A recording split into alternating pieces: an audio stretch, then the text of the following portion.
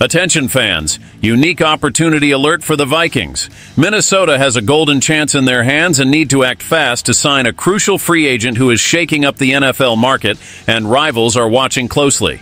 Analysts are saying it's a must-move for the Vikings to strengthen their defensive line. Stick with this news till the end to find out why they're convinced that the team needs to make this signing before other teams do.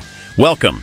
We're about to hit 2,000 subscribers. Join our purple and gold community and get all the Vikings updates. Show your Vikings fan unity to reach 100 thumbs up on today's video.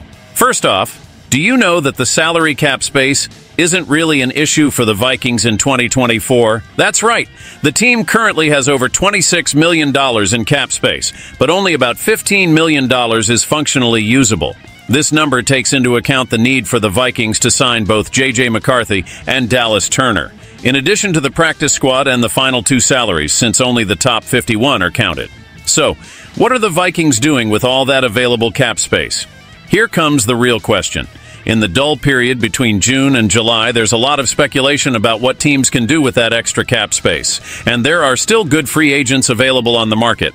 Christopher Knox of Bleacher Report believes the Vikings should focus on Emmanuel Ogbah. Why him, you ask? Ogbah has harassed opposing quarterbacks as both a linebacker and a defensive end in the NFL. Although he has never recorded a 10-sack season, he's had several strong years as a high-end complementary piece. Last season, Ogbah recorded 5.5 sacks and 15 quarterback pressures while playing only 25% of the defensive snaps in Miami. His ability to make an impact in a limited role makes Ogbah a valuable addition. The Minnesota Vikings could also consider Ogbah after bolstering their pass rusher rotation this offseason. Danielle Hunter is gone, but Jonathan Greenard, Andrew Van Ginkel, Jihad Ward, and rookie Dallas Turner were added. Adding Ogbah would be a bonus for Minnesota, and it's worth noting his connection with Brian Flores, Vikings defensive coordinator, who was his coach in Miami during the two 9-sack campaigns by Ogbah in 2020 and 2021.